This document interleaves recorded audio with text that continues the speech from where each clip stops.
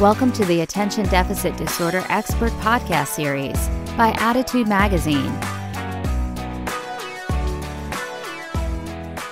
Hi, everyone. My name is Annie Rogers, and on behalf of the Attitude team, I'm so pleased to welcome you to today's ADHD Experts presentation titled Squeezed in the Sandwich Generation, How to Manage ADHD in Your Children as well as your parents.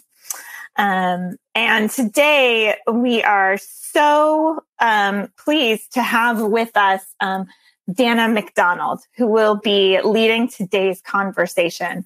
Danna is a registered marriage and family therapist and a registered social worker in Canada. She is supervising qualifying with the Canadian Association of Marriage and Family and a counselor at the University of Manitoba. Her areas of clinical expertise include eating disorders, self-compassion, emotion-focused family therapy, mindfulness, trauma, and systems work. So today, Danna is going to talk to us about the impact of ADHD across generations, and specifically how to survive as the proverbial jam in the sandwich. And that is the caregiver for neurodivergent children and neurodivergent parents, as well as yourself. As you might imagine, we're going to touch today on executive function challenges, emotional dysregulation, overwhelm, and much more. As one registrant for today's event wrote to us in the registration, I've been a caregiver to my mother for the last 10 years, and the stress of managing being a mom to neurodiverse children, an employee, and a wife on top of caring for my mother seems absolutely unbearable at times. I don't understand how others manage it all. So we are here today to let you know you're not alone and to give you some strategies for this time of life. And finally, the sponsor of today's webinar is Play Attention. Research conducted at Tufts University School of Medicine demonstrates that play attention improves attention, behavior, executive function, and overall performance. Harnessing cutting-edge, NASA-inspired technology, Play Attention offers a customized program for children and adults. Your dedicated personal executive function coach will tailor a plan for each family member to improve executive function and self-regulation. Home and professional programs are available. Contact Play Attention at 828-676-2240 or click the link on your screen to schedule your free consultation. You can also visit playattention.com to learn more. Attitude thanks our sponsors for supporting these webinars. Sponsorship has no influence on speaker selection or webinar content. Okay, with all of that out of the way, I'm so pleased to welcome Danna McDonald. Thank you so much for joining us today, Danna, and for leading this really important conversation. Well, thank you so very much for having me here. I'm really excited to be speaking to everyone about this topic because it's relevant to me professionally and also personally as well too. If anyone had a chance to read my blog post that I've done recently, this is also part of my own story, and within that, I've really found some peace and some new tools, and it's really changed my relationships with both my kids and my parents as well too. So.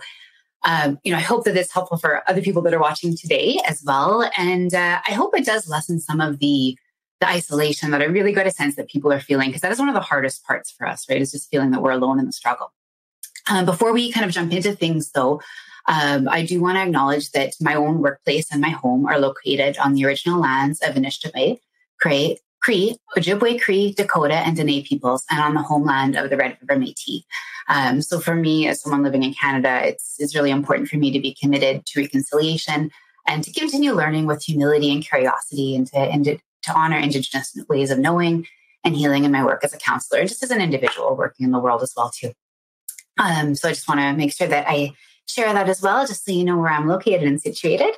I'm just going to. Perfect. So just in terms of goals for today, so as you heard, this is sort of part of my personal story and also part of my professional work as well too. As a marriage and family therapist, I work with families, coming from all sorts of different configurations. And ADHD is a pretty common concern that I've heard of over the years. It wasn't until a little bit more recently that I started thinking about my own daughter within that context as well too. And then my mom connected with me, wondering about her possibility of her having ADHD as well too. And that it really changed my relationship with her. It gave me a new lens to see things through. And then I started thinking about myself. And within that process, also realized that, I'm the part of the jam in the sandwich, and also someone with ADHD too. But it has really been transformative for us. So I hope that, part of that personal experience will shine through as well too. So I know everyone here already has a good sense of this, but adjust my screen for a sec. I want to talk a little bit about what some of the challenges are in a multi-generational ADHD family. I get the sense that most people here know that already, right? You know what you're feeling, but I just want to name some of them out loud and so I'm also going to be talking about self-compassion, and that's a bit of a strategy and a tool and sort of an overarching approach as well. It's something that's been really important for me. I've also used it pretty consistently in my clinical work with families and with individuals. It's something that can really shift our approach to ourselves and any type of changes that we're going to try to make. And then I'm also going to talk about some different tools and ideas to hopefully make things feel more manageable for you and for your family members and everyone in the big picture. So there we go. Perfect. So let's talk a little bit about the sandwich. So we all kind of know what that might feel like for us already. If you imagine, and again, all of our families are going to look different, right? We're all individuals, and all of our families are individual as well too. No two families are going to be the same. But just for an example, if you imagine on one end, one of those slices of bread is going to be our grandparent. And chances our grandparent might be in let's say the baby boom generation. In terms of media, they grew up with radio and television as their main forms of media. For the most part, and I'm not talking about them as individuals, but just as an overarching generational, way of being, coming from all different places. There wasn't a lot of discussion about mental health or emotions. That came from different places, and that comes from different reasons as well too. When we think about what was happening in the world, World War II had just ended, and one of the big pieces when people went off to fight in that war is that they really needed to sort of pack in their own emotions, right? Like do it for the country, do it for the greater good. Not necessarily think about how they were feeling about things. So that was actually an important strategy that they were using to be able to cope with that. As well, many of our grandparents might have been new immigrants to the country that we're living in as well too. They might have had to work extremely hard, maybe 2-3 jobs just to put food on the table. So again, you might not have had time to really think about how they were feeling. Or it might have been one of those things where it's I can't stop to think about how I'm feeling because that might kind of derail all the things that I'm doing. So just wanted to note that it's not necessarily a choice that people are making. It's really a bigger generational piece. When it comes to the workplace, usually there was a lot of that sense of working hard, committing to one job for the long term. They tend to like to communicate by phone call. That's often sort of the main way of connecting. And when it comes to money, for a lot of the baby boom generation, we think of them making savings and investing. Now, on the other end of the sandwich, we've got let's say if you have a teen in the house, I'm not sure how many of our viewers might have a teen or multiple teens or younger kids around too. If you have a teen, your teen is probably a member of Gen Z. So they have grown up in a world where social media, smartphones are totally normal, right? That is their reality. One of the things that I really noticed with my teen is that they talk really openly about mental health, therapy, physical health. It's normalized for them. They talk about emotions, they talk about it at school, they talk about it on social media, totally different than my parents' generation. They're going to be probably experiencing some hormonal changes because they're teens. When it comes to the workplace, they're often sort of focused on quick results. Although again, they're young, so that's going to shift over the years too. Their favorite way of communicating, I would say, is probably through the DMs, right? They instant messaging or direct messaging, through whatever app they happen to be using. And often they'll sort of see spending money or the focus on money as being a form of self-care. And again, that's going to keep shifting and evolving as they get older too. But right now, that's kind of what we often see. And then there's the parent, right? So if you are that parent, you're the jam in the sandwich or the jelly in the sandwich. You might be Gen X, you might be a millennial, somewhere in there. You probably grew up with like music videos on TV. If you're in Canada, like I am, that might be Much Music. If you're American, that's probably MTV. We started seeing the internet and cell phones, and technology really shifted. We also saw a growing public health awareness that people started talking a little bit more about emotions and physical health and sexual health throughout the 80s and 90s as well, too. A lot of the focus when it comes to work for Gen Xers and millennials is on a work-life balance, which is something, a lot of us, we kind of work to figure that out every day. We might also be dealing with hormonal changes. Maybe it's menopause or perimenopause. When it comes to communication, probably really like your emails. I sure know that I do. And for us, debt has also been normalized. And whether that's a good thing or a bad thing, it just kind of is, right? It's been a means for us to maybe obtain some of the things that we need in life. But it's maybe a different financial picture than our parents would have had. So now the challenges that we face, I know everyone here knows that really well already, but I just want to name some of them and a few others that I didn't list on here. But the majority of us are probably dealing with conflicting demands, right? You've got kiddos, you've got teenagers, maybe you have adult children, and then your parents are aging at the same time, and they need increased levels of care. They might be experiencing maybe the onset of dementia or like some Alzheimer's or other chronic illnesses happening for them, but they might need you more and need you differently than they might have needed you in the past.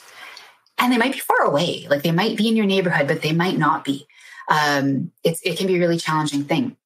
They're going to come with sometimes like we're going to have very different beliefs about education, mental health, how we parent our kids. I heard that a lot in the comments as well too. Different beliefs about communication, technology, how fast we get in touch with each other, how fast you might respond to something. And then at the same time, we're dealing with our own executive function issues, and we're maybe watching them experience that as well too.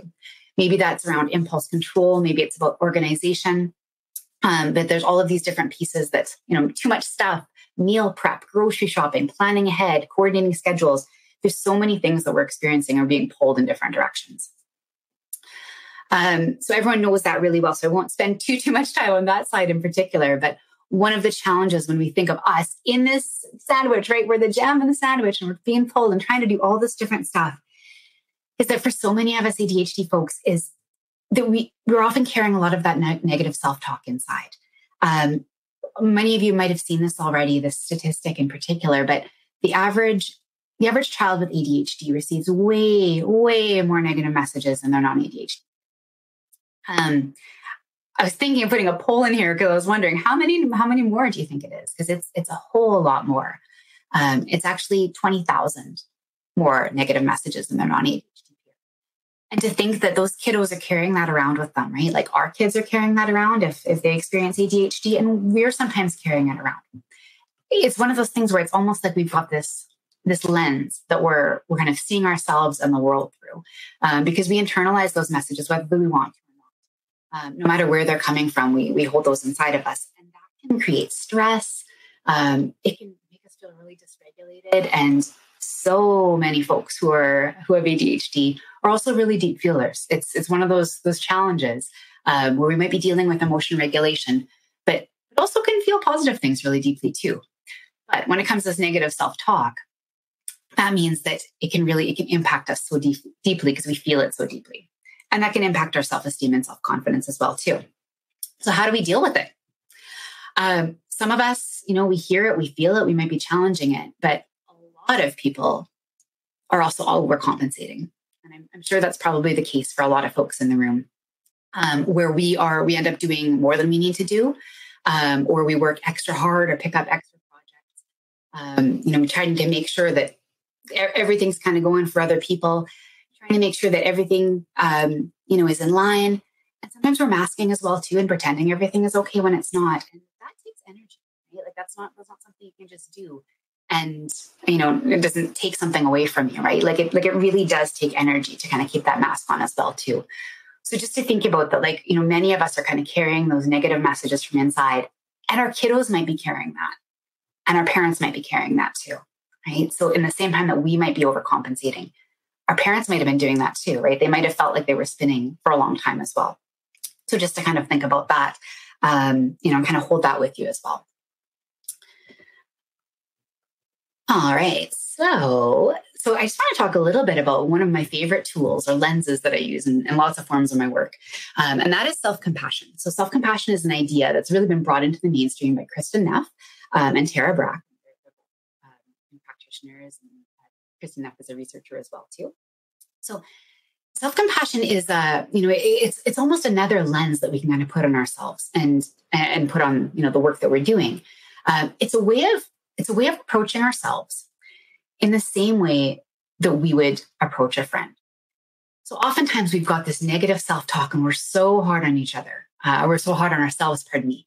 And at the same time, if your friend comes to you and they are having the same struggle, you treat them totally differently, right? Like you would be, kind and patient and compassionate. You take the time to listen to them. You might reassure them that they're doing the best that they can and doing a great job.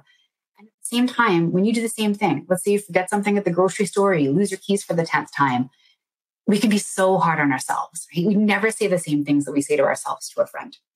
So self-compassion is kind of flipping that around, right? Like turning that around in a way that we bring that to the relationship that we have with ourselves as well, too. So rather than being critical, judgmental, harsh, mean, right? Rather than just having that voice kind of going, we bring compassion and kindness and maybe a little bit of softness, non-judgment and warmth, right? So we kind of slow things down and approach ourselves in that same way.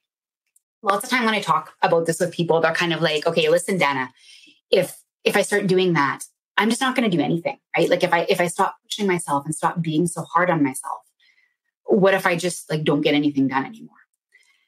And I think that is a really good example of that negative ADHD voice in our head as well, too.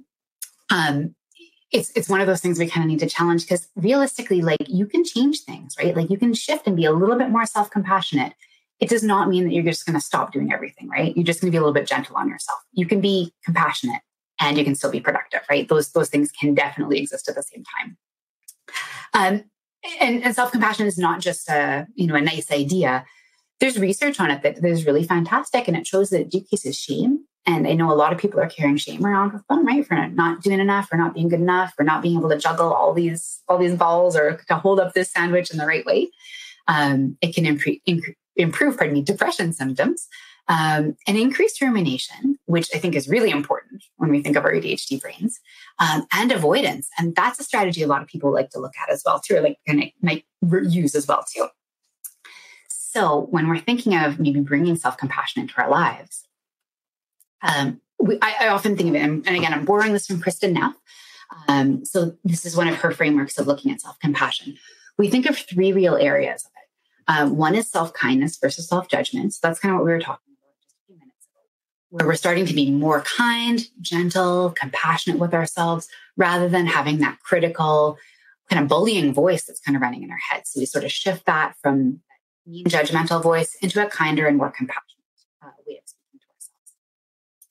The next part is mindfulness versus over-identification. And I'll start with over-identification.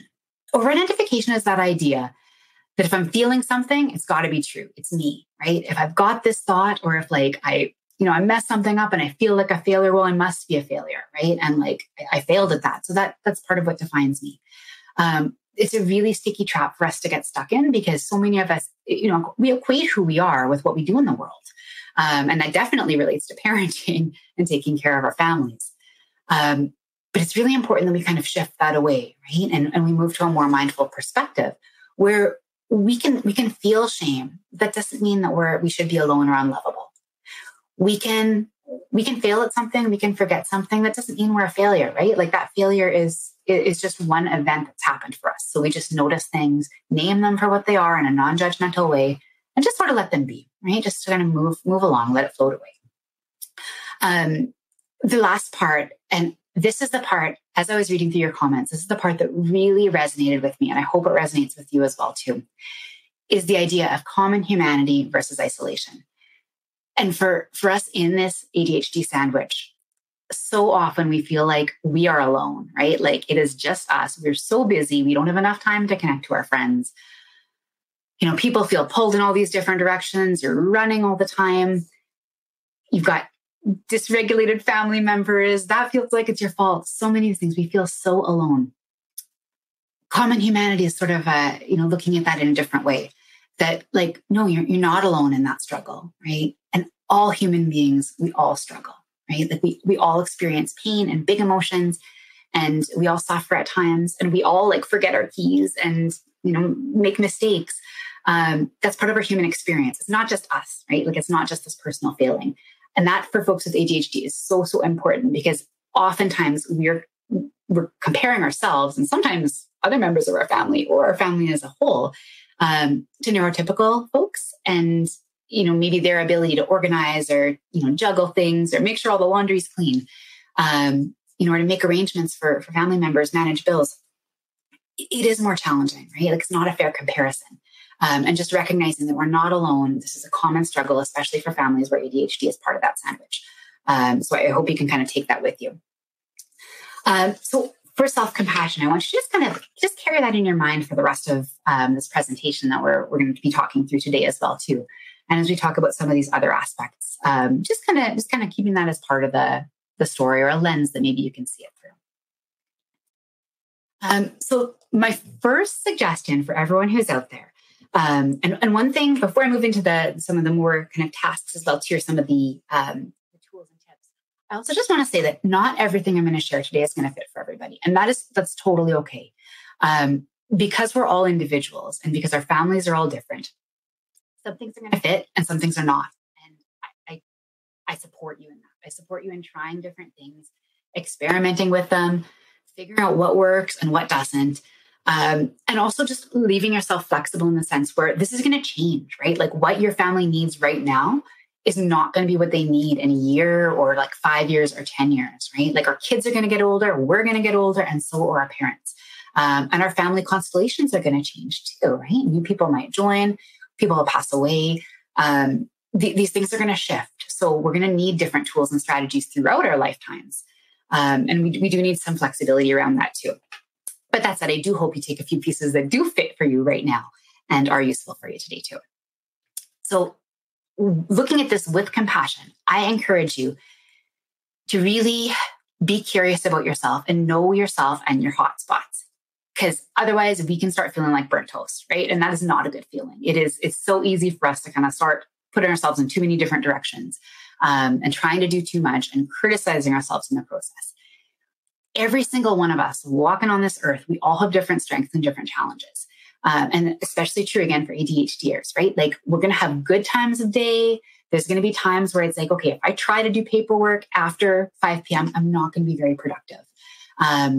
If I need to have a tough conversation with somebody, is there a good time of day for me to do that? Probably. If I ask my teen at the end of the day to, clean up her room or pick up her laundry or put stuff away or organize stuff, at the end of the day, after her meds are worn off, like that is going to be a frustrating conversation in so many ways. It's a good thing for us to know ourselves and know our family members in that sense. And also optimize that, right? Like if I know, hey, like if she has 5 minutes to tidy up her room in the morning, that's a good time for her. So let's use that instead, rather than trying to kind of go with things as they come, right? Really knowing ourselves is really helpful.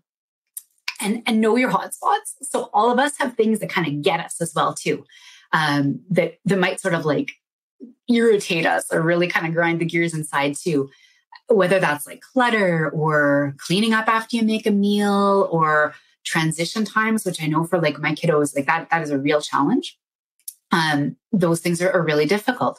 If you know that like organization is a challenge for you, just knowing that and being compassionate with yourself around that, and then bringing in some tools or supports, or like if you have a friend who's super good at organization, rope them in, right? Bring them in for you. Listen to blog posts, listen to other resources to kind of get those tools. There's tons of them on the Attitude website that you can use as well too. So just bring in those tools to support and mitigate as much as you can. The next piece, this sounds so simple. It's not simple. So I don't want anyone to feel that I'm telling you this and expecting you to kind of walk away and be able to like integrate this right away.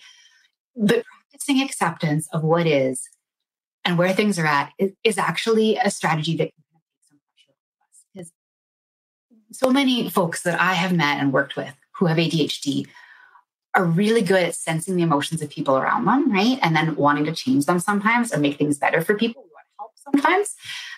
It's really, really important for us, for our own well-being, and just for the bigger system, is that we kind of know what we can change, and we're honest with ourselves about that.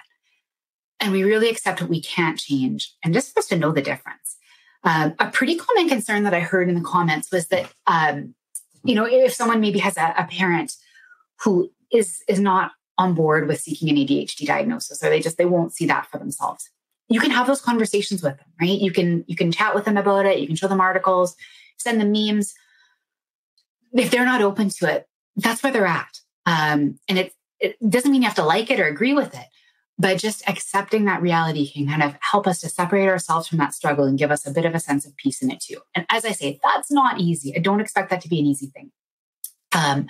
But just kind of working on that and allowing ourselves to say, like, okay, I don't like this, but this is the way it is right now, can help us sort of slow that down and then move forward as well too. All right. The next piece that I think is quite important, really important for folks with ADHD and their families, is to use your supports. This is tough because this isn't a fair playing field. I think it's important to think about that some of us might live in bigger cities where there's more resources. Some of us have a way more financial means than others. Some of us who are co-parenting, right? Like that can be a challenge unto itself. You might have access to less extended family.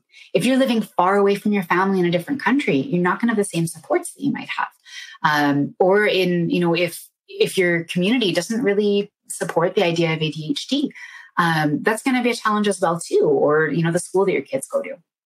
But if you do have some supports that are available to you, use your supports. Find those people who are on board for you and who are going to walk with you, who are going to champion you and your family and your kids and help you out, whether that's a paid resource or a community resource, a friend, other folks with ADHD, right? Whether it's an online community, I really encourage you to cultivate that and find the people who can kind of walk with you and share some of those struggles, right? That common humanity. Even listening to blogs, right? Or listening to podcasts. When you hear other people talking about their experience parenting or having elderly parents, it's so normalizing and validating for us. And even if it's challenging for you to find other resources in the community, I really do encourage you to tap into some of those resources as well too. If you have the means, maybe you hire a cleaning service. Maybe you can get an organizer to come in and help you. Maybe you can get some apps. There's different technology that we can utilize as well too. But using those supports and using those tools can lessen the burden for us to feel responsible for sort of managing those executive function challenges and all the things that are kind of floating around us too as we try to navigate the sandwich. The other piece that I think is genuinely challenging for everybody in the world, but especially for folks with ADHD, is boundaries. Again, because so many folks have a little bit of difficulty with that, with the emotional regulation, and they feel things really deeply. They're super feelers, is the emotion-focused family therapy word. For us super feelers, it's tough because if we know someone needs something or wants something, we really want to help. We want to do something about it, right? We want to make them feel better, or we just don't want to feel guilty. So sometimes we can overextend ourselves, and it's so important for us to have those good boundaries, which is a skill, right? It's not something that's just innate for us, but just kind of being able to develop that as well. It's especially challenging, I think, because if we have a parent who has diagnosed or suspected ADHD, they might not have modeled boundaries super well either for the same reasons, right? Maybe that's out of necessity, right? Or maybe just, they just didn't know they were doing the best they could, trying to keep people happy. There's cultural expectations about, how much we're supposed to be doing as well too. And if your cultural community feels like you're supposed to be helping your family no matter what, that's going to impact you too. And there are gender expectations around boundaries, right? It's not uncommon for women in communities to be expected to do a lot and caregive and keep other people happy and stretch ourselves and to turn the bread into a pretzel, right? That we're supposed to be going in all these different directions. And for men to be problem solvers, right? And be able to sort things out for people. So it really is tricky, right? And we're going to feel that even more deeply. But because, again, of that emotion regulation piece and that deep feeling, it makes it especially important for us to have those boundaries and maintain them. So I've created a little bit of a quick cheat sheet, if you want to call it that, for all you jam sandwiches out there, because there are specific challenges, especially for folks with ADHD when it comes to boundaries. For many of us, it's, might be hard to say no. If that's the case for you, I would suggest you consider exploring new ways to say it, right? It doesn't have to be a hard no. But there are tons of good resources out there about different alternative ways to say no. And I would encourage you to practice in like a low pressure situation. So, if somebody tries to upsell you when you're, getting your coffee in the morning, practicing your no's there, right? Or practicing them with a friend who you feel really comfortable with. Try out different ways in like low pressure situations and then sort of bringing it forward. Sometimes we just need to repeat ourselves with our no too, right? And standing firm. And that's okay too. Or we can also suggest an alternative, right? Where it's like, Mom, I know you want to talk right now. I'm so sorry. I'm so busy. Can I call you back in half an hour? And they say, no, I got to talk. I'm so sorry. I really can't. I will call you back though, right? And we might need to repeat that a little bit. So just, kind of giving that alternative and putting that out, that can be really helpful. The second one I felt when I was reading your comments as well too, that lots of times we feel like we don't have time for ourselves or we don't have time for self-care. It's so important to remember that self-care does not just mean like a spa day, right? It doesn't mean like a weekend away. It might mean that. But self-care is also taking care of yourself on a day-to-day basis, right? It's just doing those little things that kind of help you feel regulated. It might be as simple as brushing your teeth or having time to take a shower. It's really those little moments. And they can kind of build up and feel like they support us in those ways too. I really encourage you to schedule your self-care, right? Like if you need 15 minutes after a tough meeting to sort of gather yourself and move forward, put it in your schedule, because if you don't, something else will get in your schedule, especially if you have parents who need you and kids who need you, at a workplace possibly that needs you too. It's so important to have those buffers. Because just in case things, they will pop up, right? And if they don't, then you got some self-care time. And you can also decide if you're going to give that time up. The other piece that often comes up is guilt, right? It's your own guilt or others' guilt. Use that self-compassion and that self-talk. And just because you feel the guilt, this is so important, it does not mean you're doing something wrong. It just means you're feeling the guilt, right? We can feel that and still make the choice to protect our boundaries. When it comes to interruptions, let's say, or like intrusions on your space, like if your parents are kind of dropping over without, letting you know they're coming by, and that doesn't work very well for you. Or maybe it's during the pandemic and your kids like to walk into your office sometimes when you're working. Be firm. You can also kind of assess things like, does this need your time right now? Or can you do it later? Maybe just commit to doing it at a later time. I've also used humor with this to, with some success as well too. I think tapping into that can be a really good resource for it as well. But you can kind of play with that too. Mute your phone, put it on airplane mode, right? Like log out of your email. It's okay to do any of those things to protect yourself and your time. The last piece before I kind of move on to my next piece is just to reiterate that creating boundaries is a skill, right? Having those boundaries and setting them. It's not something that we were born with. It's not something that's innate.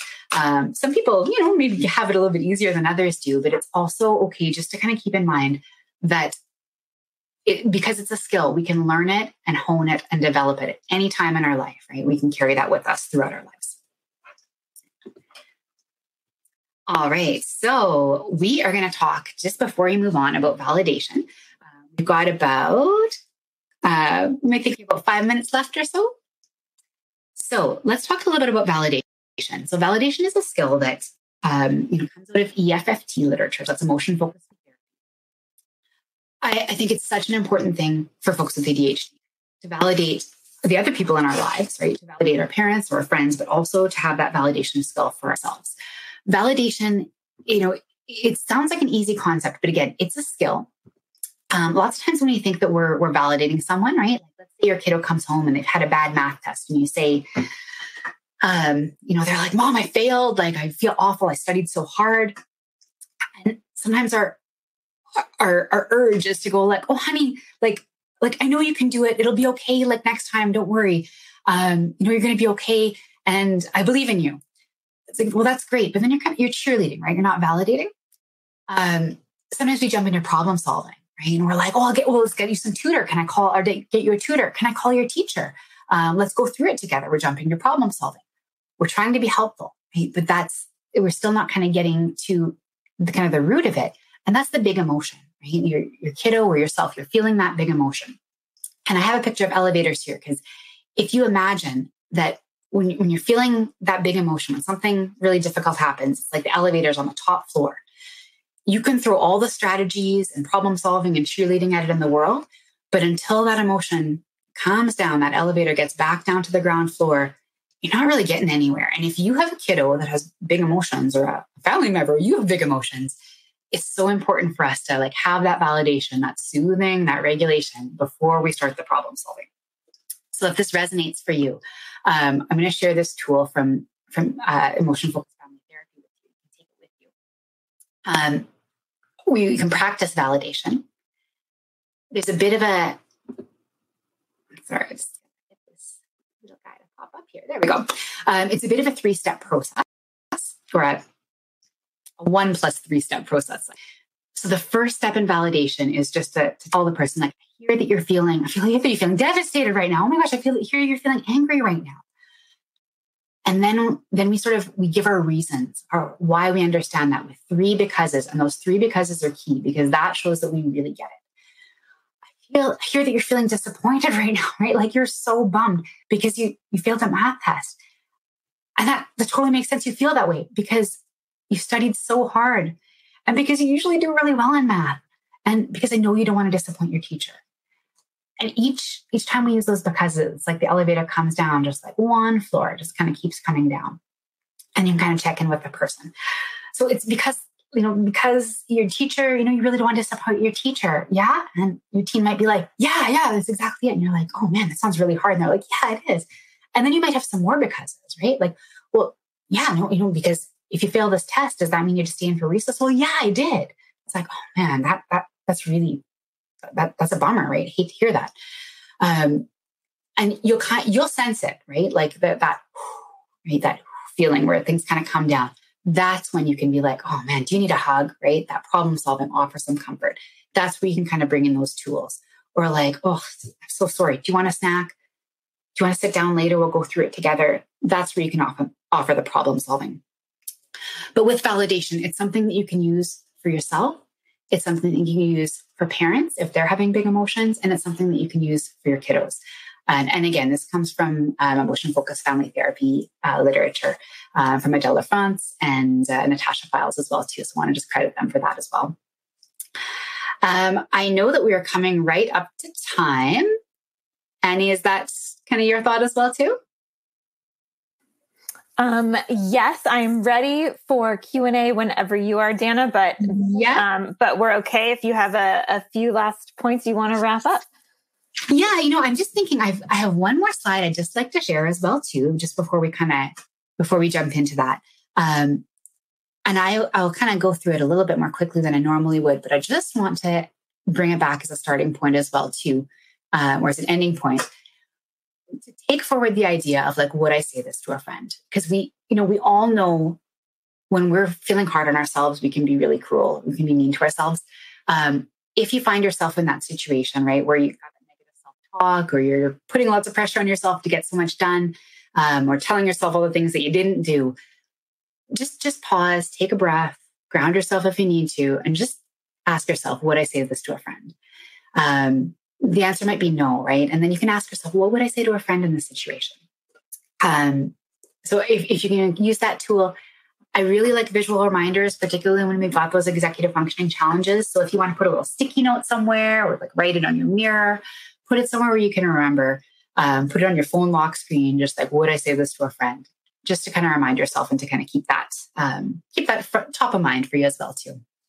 Before we go to questions too, I meant to give a quick shout out at the beginning of our presentation today too, and I didn't. But I just want to add that as well now to one of my colleagues at the university, Dr. Kim Kiley. Kim is a friend and colleague of mine too, and we've had some fantastic conversations about ADHD, and she's shared so much expertise with me too. So I just wanted to put that out there as well too before we move to the Q&As. Wonderful. Danna, thank you so much for this presentation. There's a lot of good takeaways. And before we get into the Q&A, I will quickly thank Play Attention once more for sponsoring today's webinar. And then I'm going to take a page from your playbook because I really love this concept of validation. And so I'm going to dovetail that with the survey that our registrants took at the beginning of this webinar. And I'm going to say, what I'm hearing and what I know from my personal experience is that being the jam in the sandwich is really hard. And it's hard for the reasons we see in this survey. Number one, the emotional strain and stress is significant. So 21% of you said that was your one of your top 3 primary challenges. It's also really tough right behind that because of overwhelm. I mean, there's just no way to change the fact that there are 24 hours in a day and that we're exhausted, right? By the end of the day, there's no quick fix. There's no easy fix. That's just hard. And this kind of is a repeat of number 3, which was almost 17%. So the lack of time and bandwidth for self-care, right? When you have a to-do list that is 25 items long every day, yoga is going to fall off every single time, Absolutely. right? Absolutely. Yeah. So it's so tough because the list never ends, right? There's always going to be something else for us to do. Absolutely. So I'm validating right now based on this data, and you guys can take this home with you and remind yourselves that the data shows that this is really hard, and that, everyone is doing absolutely the best that they can. And I think that kind of goes into maybe one of the first questions that we got here. And that is from someone asking, they are the jam and they were not modeled emotional control and regulation as a child. And now they absolutely see the value of it, but they are trying to put in place systems in their household to teach emotional control to their children and their parents. Can you offer any advice for getting everyone on board with some strategies to bring the temperature down in the house? Yeah, I guess they didn't share if everyone's living under, like everyone's in one house, or is that? That's a good question. I don't know. That would change things too. Yeah. Yeah, it would. I don't think that they specified. Okay, that's fair. I think like what they've said about not having that modeled for them as when they were growing up is such a common experience, right? And I think the vast majority of parents were doing the best that they could with the tools that they had, right? And that's, based on culture and, the generation they were in and the tools they had available and, so many different pieces. Just recognizing like emotion regulation, that's skills, right? Like it's not, again, something that's innate. And it's something that we can learn throughout our lives as well, too. I think, as much as possible, like different things are going to work for different kiddos and different parents as well, too. So there is a bit of experimentation, right? To kind of like find out what works and find out what fits, playing around with that a little bit too. And as much as possible, like making it fun. Kids love movement, right? Like I think that's an often I think as adults, we like movement too. But finding different things that are like active ways to engage and that emotion regulation as well, especially for kids. This is a great fit with our sponsor for today as well too. The idea of like using play and play-based methods as ways to teach emotion regulation. Books about emotion regulation can be really helpful for kids as well too. But being curious about it, and again, like with the executive function challenges that most people with ADHD are facing too, is having those reminders in different places, right? So if you feel silly putting a sticky note on your door, you don't need to, right? Because it's your house and you get to do what fits for you, right? Do what's going to be the best for you and your family. And it does sometimes having that visual cue sort of, gives us that little nudge, that little reminder, to pause and take a breath before I walk out the door, or check that everything's in my bag. But just, using those visual tools can be really helpful too. Okay, wonderful. And on the theme of kind of tips and tricks, a couple of people have asked, like, can you offer a few examples of what compassionate or kind self-talk sounds like? Yeah, absolutely. I think if we were to imagine, goodness, I'm just thinking about like what average self-talk might be let's say if you lose your keys, right? I'm going to use that example just because that's something that's not unfamiliar to my household. You lose your keys and you're like, oh, I did it again. Everyone's going to be mad at me. People are going to like laugh at me or make fun of me. If we were to shift that, even just starting with noticing, right? And just being like, oh, I lost my keys. You pause, kind of maybe notice what's happening inside for you, right? And just naming your emotion as well too. Oh, I lost my keys again. I feel really disappointed in myself. This is really hard, right? Like sometimes this makes me feel like a failure or a scatterbrain. But this happens to other people too, right? I had a really busy day. I was thinking of too many things at once. It's not good that it happened, but it doesn't mean there's something wrong with me. This happens to lots of people with ADHD. This is one of the struggles. It's not just me. It's a solvable problem, right? It's something that we can kind of work through too. You might even just tell yourself, like, whoa, this feels really bad, but like, don't beat yourself up. You don't deserve that. Or also asking yourself like, okay, what would I say to a friend? And you might validate their feelings. Oh, I know that's going to be so frustrating, right? Like now you got to go get keys made. Maybe you change your locks. Maybe your landlord is upset with you. That is really frustrating. We all do it sometimes, right? Like it's not just you, and just that validation again too. So it's a bit of a melding of both of those tools. But I think that at the beginning, it's pause, notice what's happening for yourself emotionally, and then use that gentle supportive language that you'd use with someone else. Okay, great. Because this dovetails with another question that we received from a parent who said that their parent, the grandparent, really does see their grandchild's ADHD symptoms when they manifest as like a character or a respect issue, and not as a symptom of a neurological condition. So can we offer some help to explain ADHD in a way that can mend this relationship and get the parent out of that referee role, which we know is so exhausting? It kind of sounds like the grandparent in that situation is maybe like trying to discipline the grandchild, or like lecturing maybe, or something along those lines. That's what I'm hearing here. And I'm hearing it from other people saying that this might be particularly true when the grandparent themselves has ADHD and is not diagnosed or treated.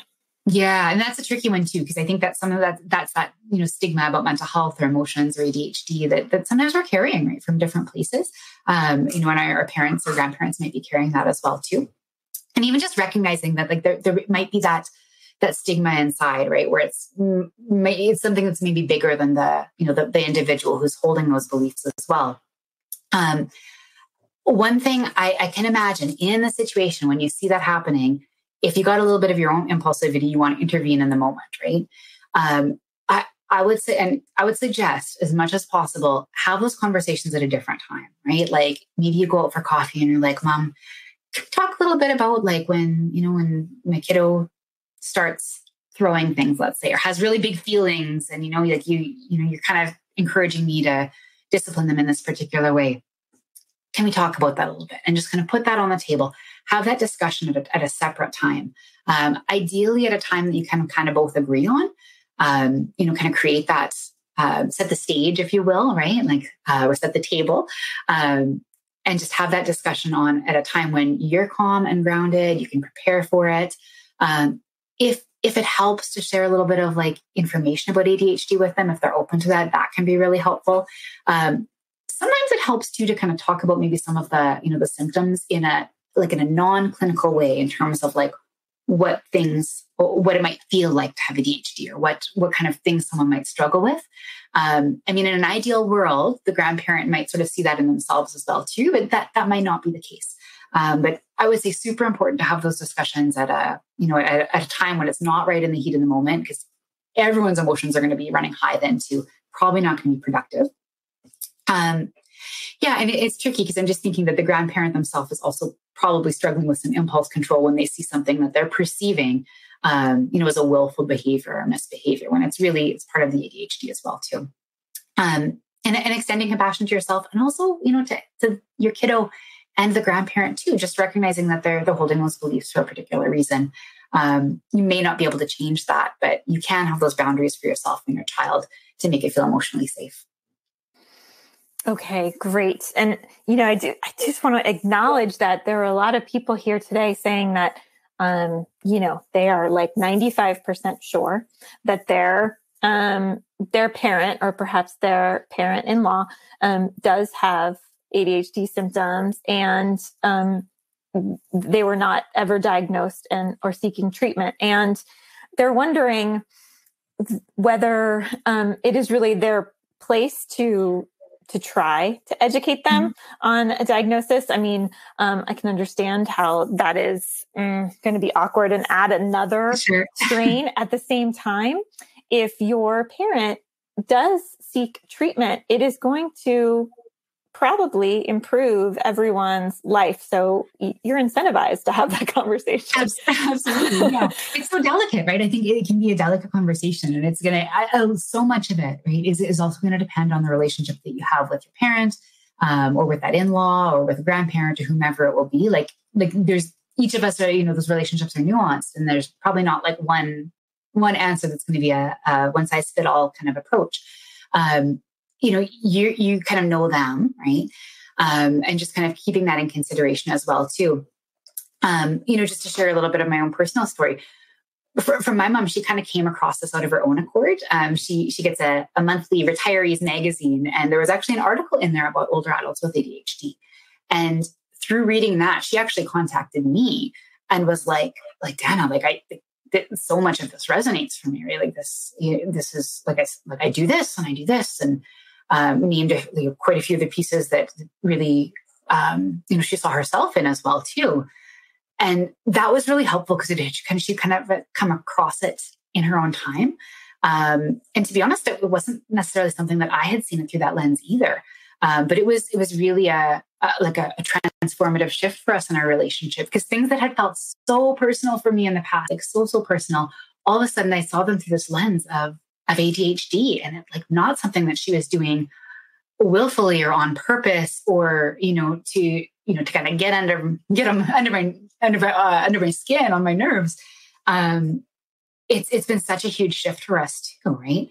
And whether or not your parent or your grandparent would choose treatment or medication, even just understanding some of the things that they might be struggling with, whether it's an executive function challenge or emotional regulation concerns, sometimes for them too, that can just sort of shed light on why is it so hard for me to get rid of stuff? Or, why do I sort of say things and then regret it afterwards? Or, maybe why have I used, a particular coping method throughout my life, even when I know that wasn't a good idea?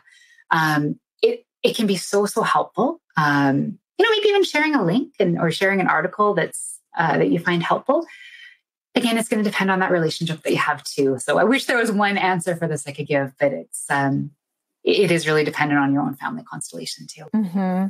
And I will make a plug, if you have a family member who you think would read it, Attitude has a few great articles Absolutely. about how that we will put in the resources for this webinar, about how ADHD does manifest in older adults, and also a few testimonials from folks who were diagnosed in their 70s and 80s who say that it really transformed their lives with or without treatment. Absolutely. Yeah. Some of them chose not to or couldn't for medical reasons, and there's still benefit there. So we'll pull together some of those because it sounds like that might be helpful for some of our attendees today. Absolutely. Yeah. And I think it can really shift someone's, just the relationship that they have with themselves as well, to understanding themselves in that different way.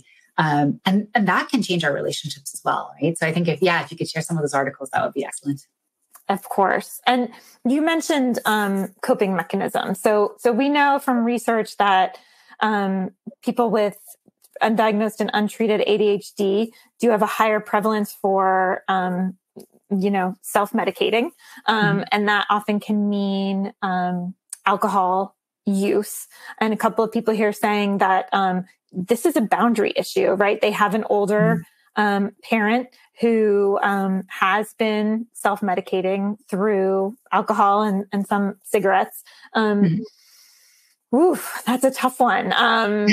About setting that boundary and sort of refusing to support that self-medication. Any advice for those people who see their parents with, destructive habits that you can understand why it's happening, but it just is sort of untenable to live with.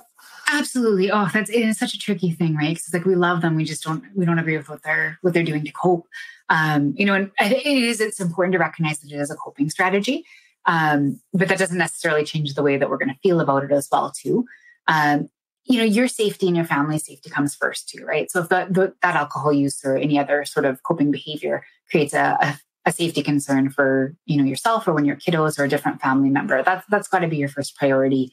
And sometimes we have to be really firm with our boundaries in those regards. So that's okay. I want to give you permission to do what you need to do to take good care of yourself as well. If you want to set a boundary where there's no alcohol at family gatherings, well, that's absolutely your prerogative as well. It's a very difficult thing though, too, because if they are in let's say a pre-contemplative place with changing that behavior, it can be challenging for you to kind of push them in that direction. So taking care of yourself in the best way that you can as well, too, getting support, talking it out with other people who get it. If you have siblings who are on the same page as you or friends, if there's resources in your community for folks that are, working through alcohol use or other substance use issues, reach out, right? Like use those resources, get that support. Because again, that isolation is one of the very hardest things. And so often when I see people who join groups or even online communities, one of the most helpful things is knowing that you're not alone and hearing other people's stories, because you're getting tools and, anecdotes and things that you can relate to. And oftentimes there's things that you can actually use in your own relationships as well, too. Yes. And we have had a few people ask whether you know of any support groups specifically for the jam, whether neurodivergent or not. I mean, there are obviously issues here that are specific to neurodivergent families, but even just any sandwich support. That's a great, different communities are going to have different things too, right? There's going to have, there should be some locally. Or there may be some locally, I don't want to say should, but depending on the size of your community, there may be caregivers support groups locally as well, too. Do I know of any specific to neurodivergent families? Off the top of my head, I don't. Maybe that's something that would be a great thing, to develop as well, too. I'm hearing that there would definitely be a need for it as well. And it's going to be a growing area.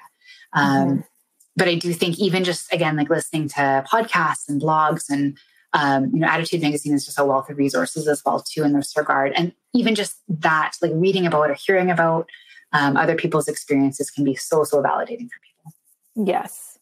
I will mention Attitude does have, if you are active on Facebook at all, we do have 2 Facebook groups, one group for adults with ADHD and another for parents of children with ADHD. We understand there's overlap, but there tend to be some questions that are specific to one or the other. So as a first stop, that might be something to look at.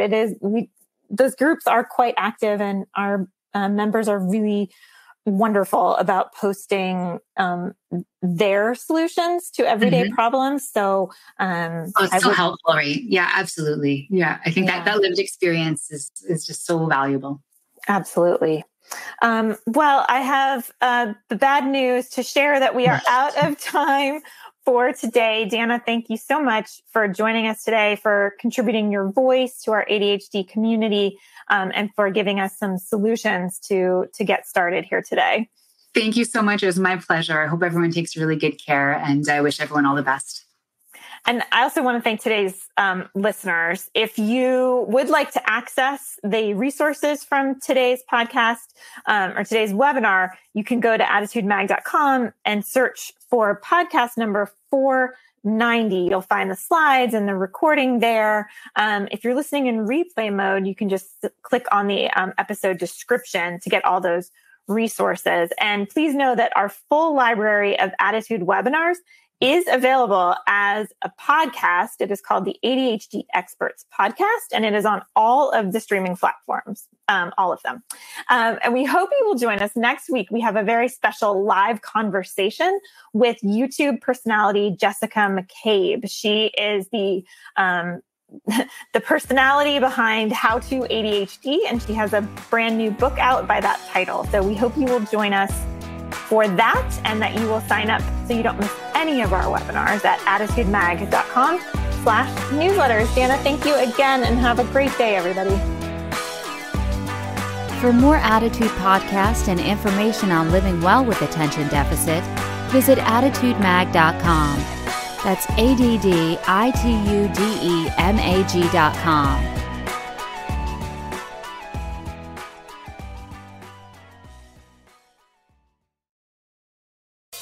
Looks like you need a vacation. Enter the 5-Hour Energy Where Will the Tide Take You sweepstakes. You could win a $10,000 dream beach vacation. Imagine jet setting off to a tropical paradise, having fun in the sun, or diving at a gorgeous reef. It's up to you. No purchase necessary. Go to 5HETide.com for official rules and to enter. That's 5HETide.com. Enter today. Ends June 30th, 2024.